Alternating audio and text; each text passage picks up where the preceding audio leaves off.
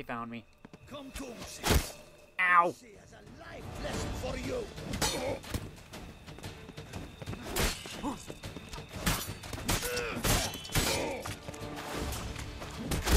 I'm stuck on a ridge. You'll never learn.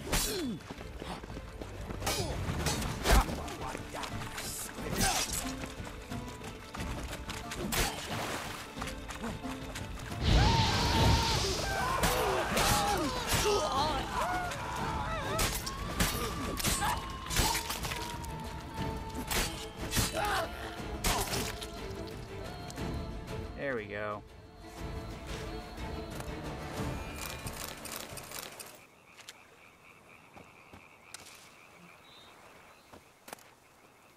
Honeycomb. Baguette with fish pate.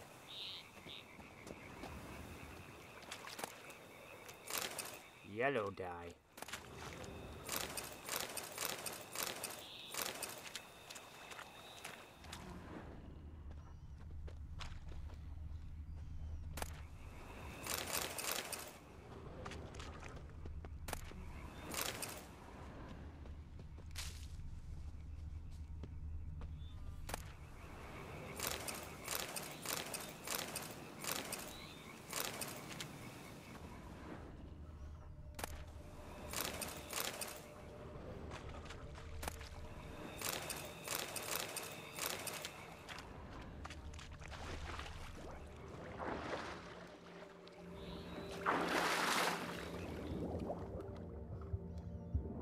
Get the... No, Geralt.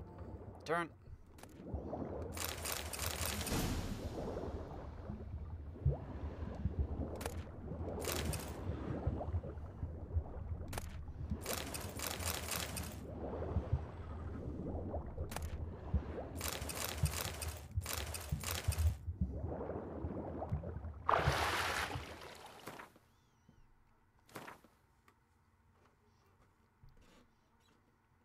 Yeah, I got some weapon dyes. I mean...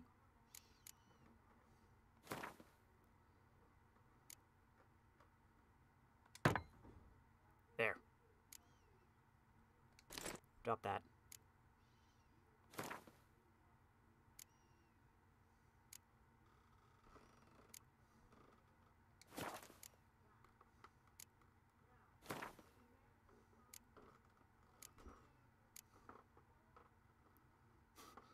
That's a nice one.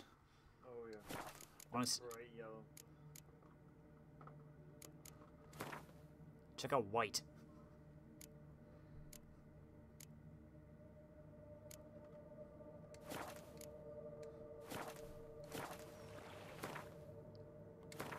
Okie dokie. Got 3 more question marks.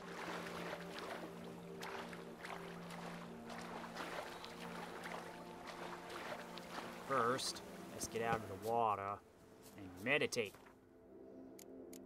DM, I would like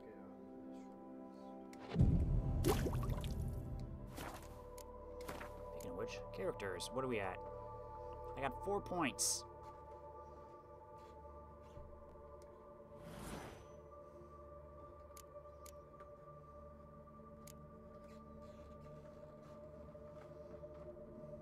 Drawn, magic, unique, and Witcher swords. When drawn, magic, unique, and Witcher swords increase sign damage dealt by 50% of their own damage dealt.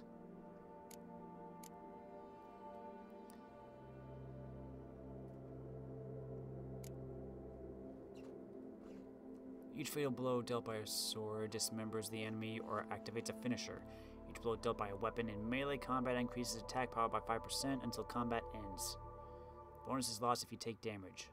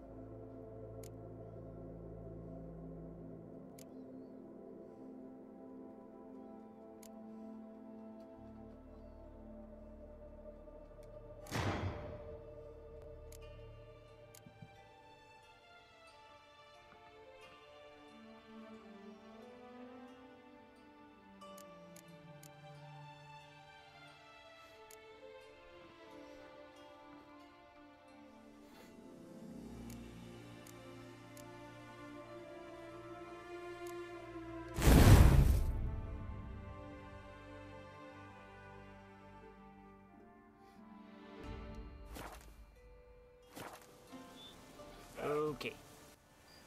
Moving on.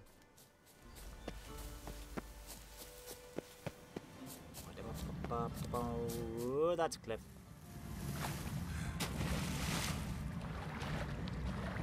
Nice power, bro. Yep.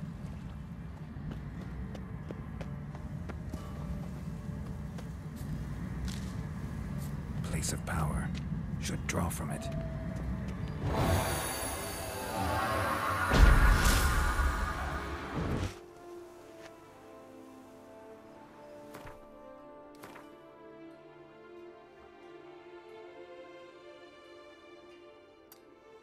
Two more.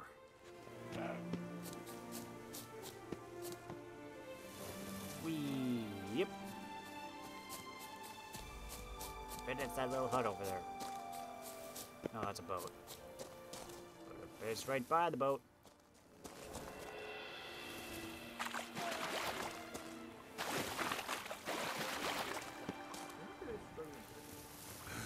Fine, fine, I'll swim.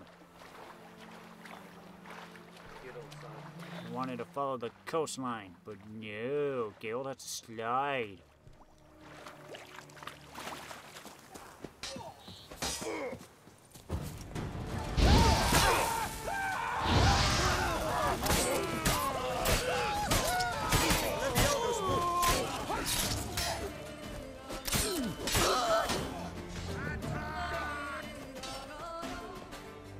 Geralt, you're stuck.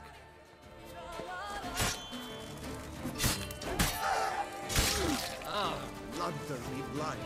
I would be gone if not for your end, comrade.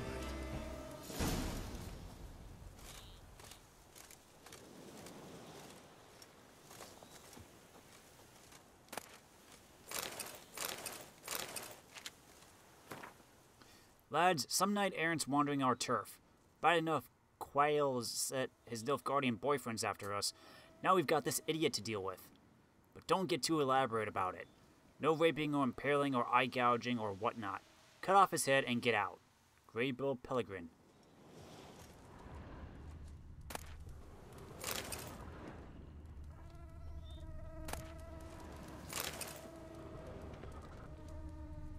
Oh, that's exploding.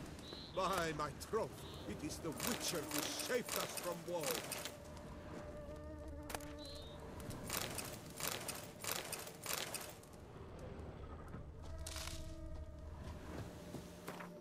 Alrighty then. Last question mark. That is a clip.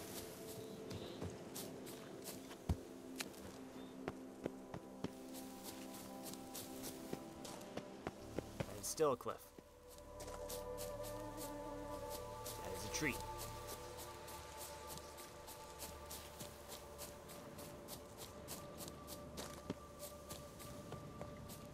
Damn it.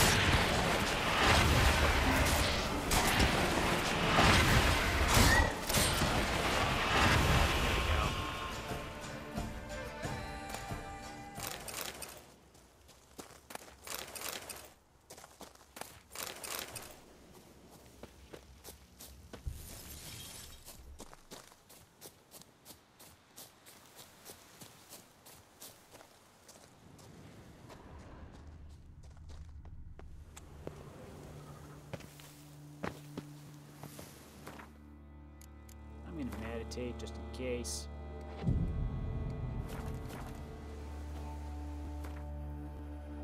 And I'll save the game. So why not?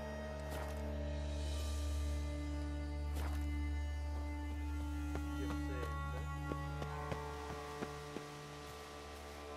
What, you got a problem with Elden Ring? Oh, it's just usually.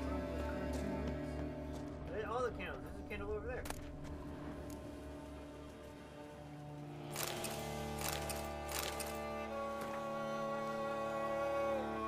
Finally, I found a solution. For the Imperial Dramatic Academy examinations, I shall reenact Elsa de Logro's most famous role, her final performance, the one where she died on stage, the most perfect actorly act that has ever been acted. Then they will be forced to advance me. This role is too difficult. My teacher's still not pleased. Perhaps I simply lack the talent. It's hard to measure up to Elsa's legend. Yes, now I know what I am missing. I must feel the role, recreate the entire evening at the amphitheater, with candles, wine, the works, just like Elsa once did. The aura of that place might provide the help I need. They say Elsa spent nearly her entire life there. Folk claim the amphitheater is haunted, and that is why no more plays are performed there. Apparently, everyone who has tried to act out Elsa's scene on that amphitheater stage has died in mysterious circumstances. Old wives' tales. Even if it is haunted, I believe Elsa's spirit will give me its blessing. Tonight, I set out. I prepared candles and acquired 2 bottles of the very same wine Elsa drank right before her death. I will rehearse and rehearse and rehearse, until at last I feel, I believe, indeed, I am Elsa. The day now dies. It collapses into itself, as does my soul. Darkness like a stifling vapor shall soon swallow me. No, now I am at last ready to renew the memory of ghosts in my heart. I shall light the candles. Let the first flicker for the lad, a mere child, who was smitten and perished on the field of battle at high noon without a murmur. Let now the second flicker for he who wishes to fetch me a jewel from the bottom of the well, and never surface to see the light of this world again. Let the third flicker for the husband, handsome as a statue, cold as a stone, who left me alone in darkness departed. Anonymously he died, in the woods he perished. Let the fourth flicker for he who loved so beautifully, so heatedly delighted, and in this fire was consumed. Let the fifth flicker for you, my beloved, my faithful companion, my hapless husband, racked by disease. You lie in the earth now shallowly of all. All candles now flicker, so lovely, so white. Men, boys, husbands, mine all. I love you to the last. Now behold the wine. I drink it, and with it sanctify your memory. I enacted the marked scene, looks like, then expired. Or did something kill her? Wonder what'll happen if I reenact the scene. Need to backtrack along her prints, then light the candles in the same order she did. Oh, light the candles. Yeah. Wrong.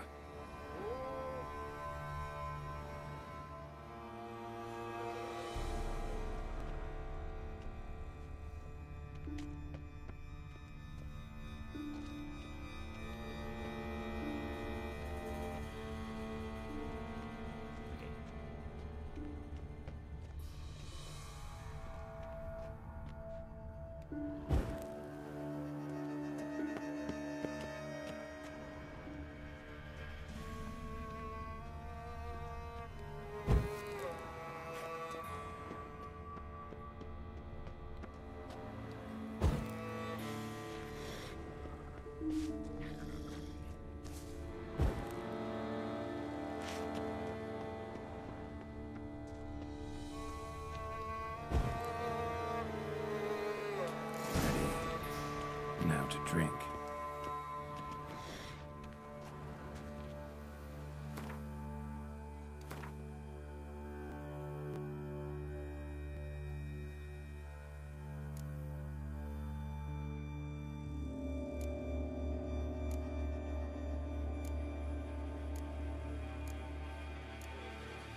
I'm guessing it's a quest item.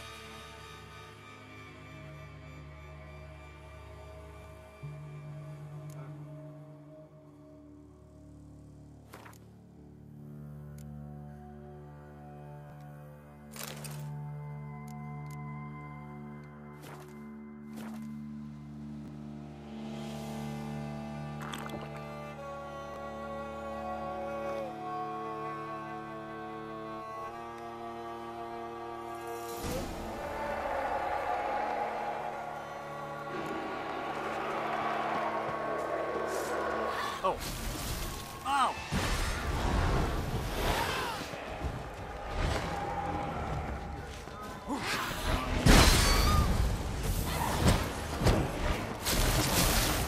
my gosh.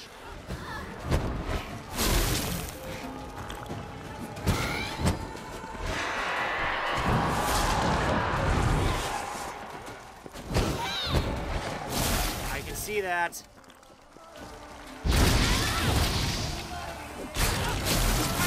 Ah!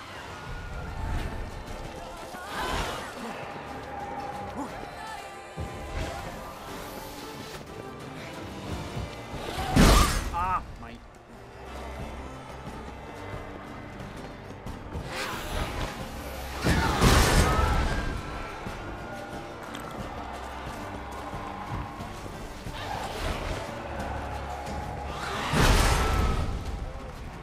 I know.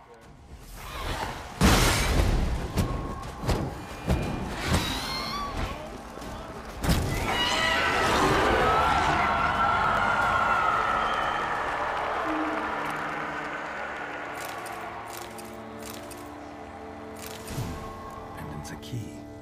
Could be a locked cubby around here somewhere.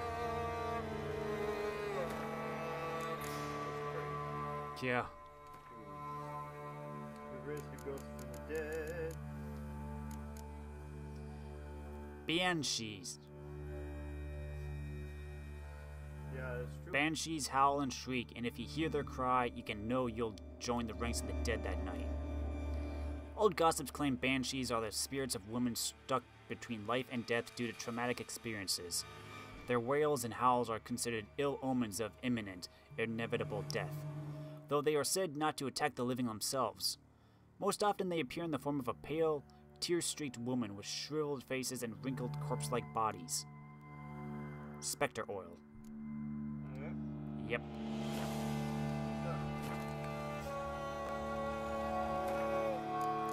Heal.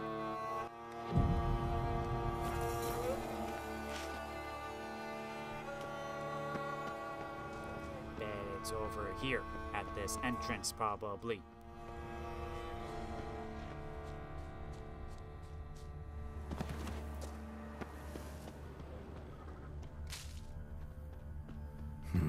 Something here.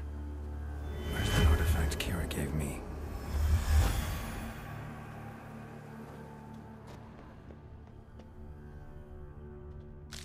Might see moss.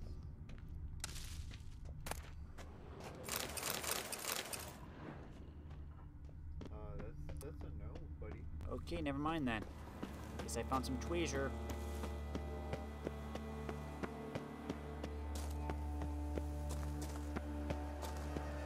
Hidden copper.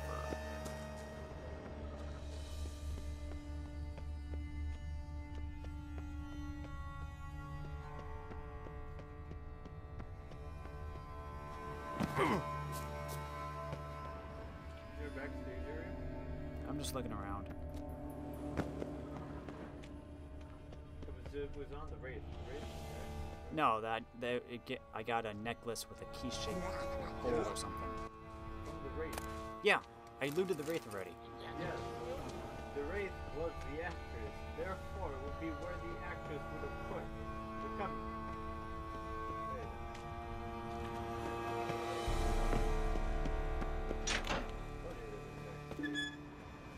This is not backstage, this is a little cubby hole. Yeah, that's backstage. What do you think backstage means? Yeah, absolutely. 16th day of the month of Lammas, year 1178. We've only a few days left before the premiere. They say even Duke Roger and his favorite, Countess de Stadeshire, will be in attendance. This will be my magnum opus. I feel no stage fright or nervousness about my upcoming performance, but I'm terrified by her, Annika. She turns Chardonnay red with jealousy as soon as we step on stage together. Is it my fault that the provincial actress, an elf to boot, is not as talented as I? Does she truly expect... Her hatred is near palpable. I'm terrified. I spoke to the director about this, but I think he did not take me seriously. He's too absorbed in the premiere, which is approaching rapidly. Annika has been rooting around my things. She read this journal. I caught her red-handed, sitting in my room. I'm horrified by how I reacted. I exploded, naturally. Screamed at her, at first, but a single look from her froze that scream in my throat with fear. I must take all my most valuable possessions and hide them in the amphitheater. I shall now wear the key to my chest on my person at all times, hanging from this necklace the jeweler made for me. It gets worse and worse. I fear she wishes to kill me. I feel an itch in my back. Presaging for her dagger? Or perhaps this itch in my throat. Is that her as well? Shall it be poison then? Very theatrical of her, either way. Gods, I swear. If that despicable creature does anything to hurt me, I shall turn this amphitheater into an earthly hellscape.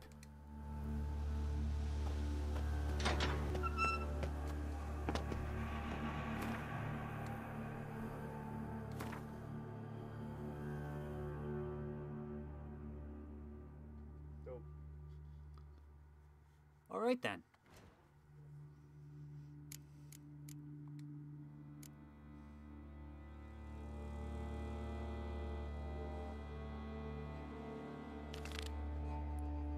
There's the cave den.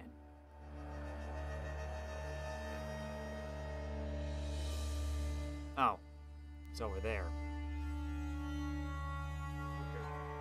I thought it was over here for some reason.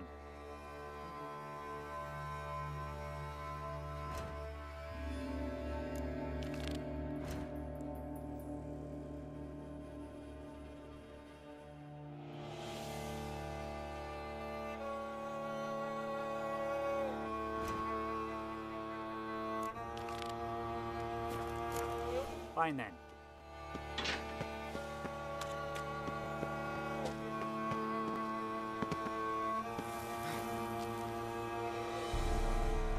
Off we go. Flop.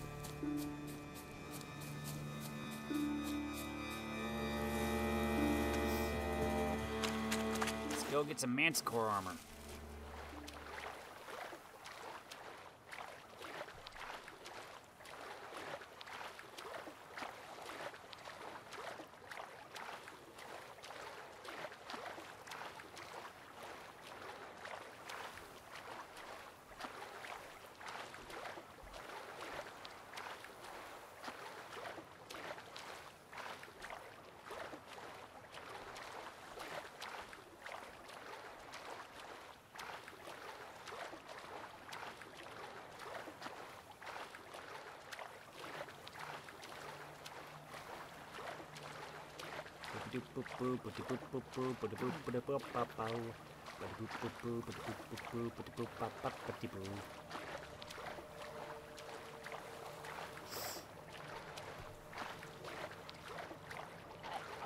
Leave me alone, drowners.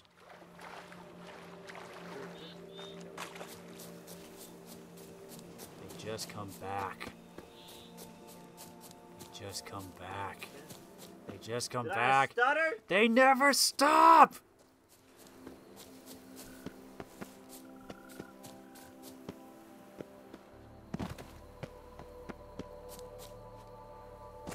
Flop.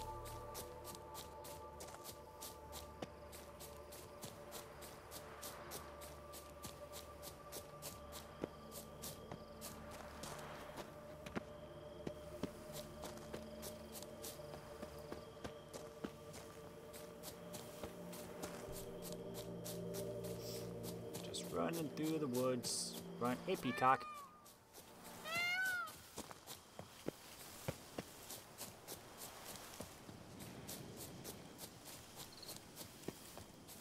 Mirkwood.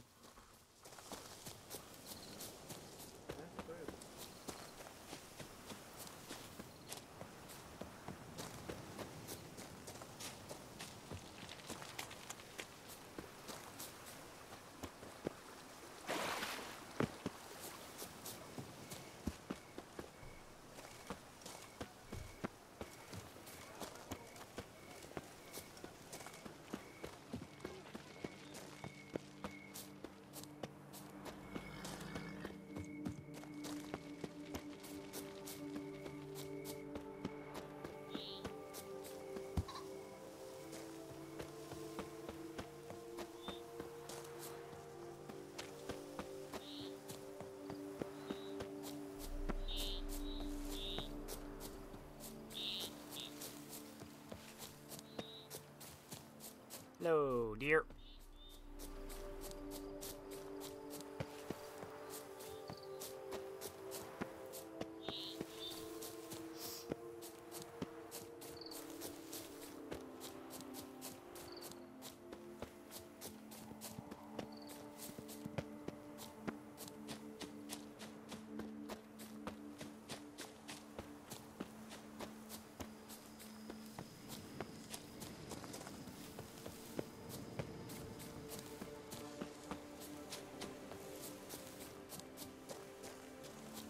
Tree, come on.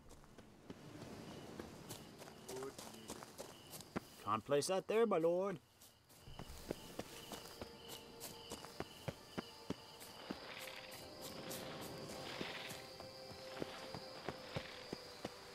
Haven't I been here already?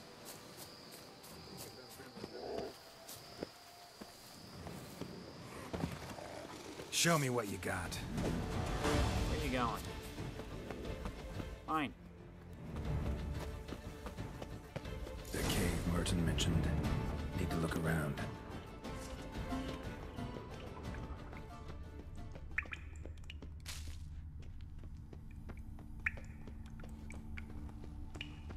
Slips of paper all over.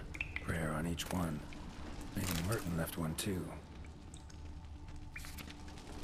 Remember to seek moderation in all things, in drink and victuals and the pleasures of the flesh. For whosoever shall abuse these pleasures shall awake the next morn in great pain, with a pounding head and a wilted member.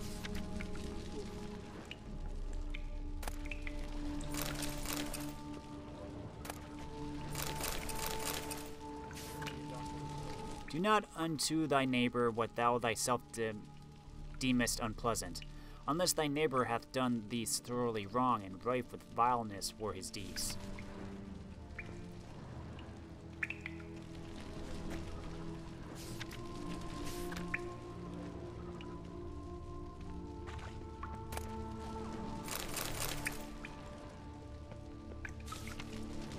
Thou shalt always speak the truth, unless the truth is not well served by being spoken, in which case thou shalt lie.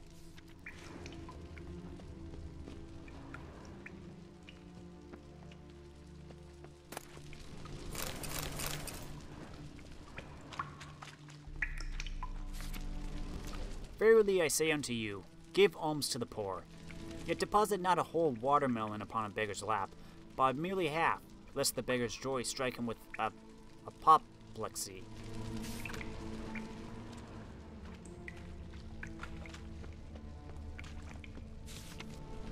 Please bless Mummy with good health, great Lebiota. Make her well and make her never get so awful pissed again. Antoinette. O great Lebiota, make my fields yield bounties and save them from floods and drought, but only my fields, mind you. My neighbor has had enough luck of late. Gaston.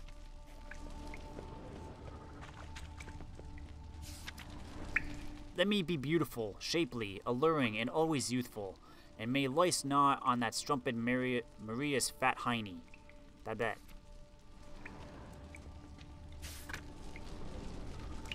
Already asked Melitele. I've been to the Druids and nothing. So maybe you, great Lebiota, will hear my prayer. I want to be old, ugly, and fat, for I'm sick and tired of staring at all these fair folk. They're as dull as ditch water. I, at least, aspire to be interesting.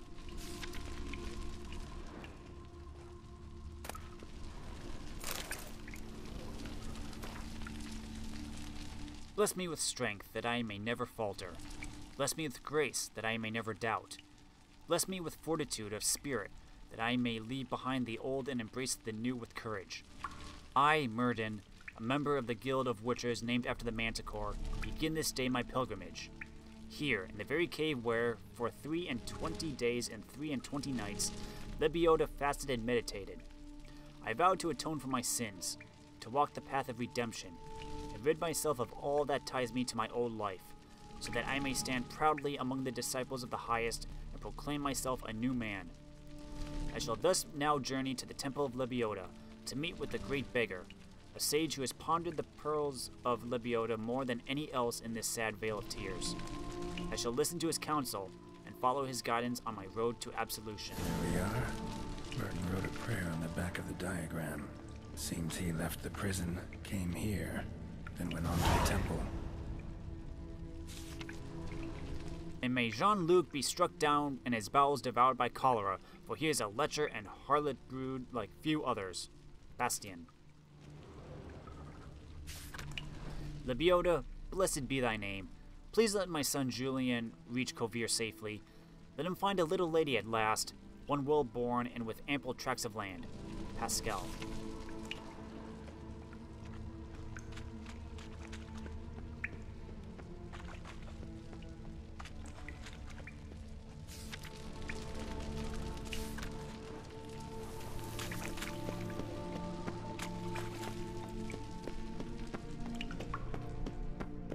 Okay, now to go to the temple.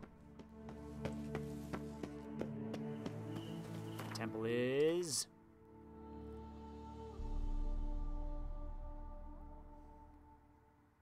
way up there.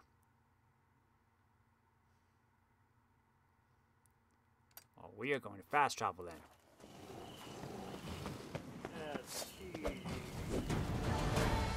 Stop running. It's a panther.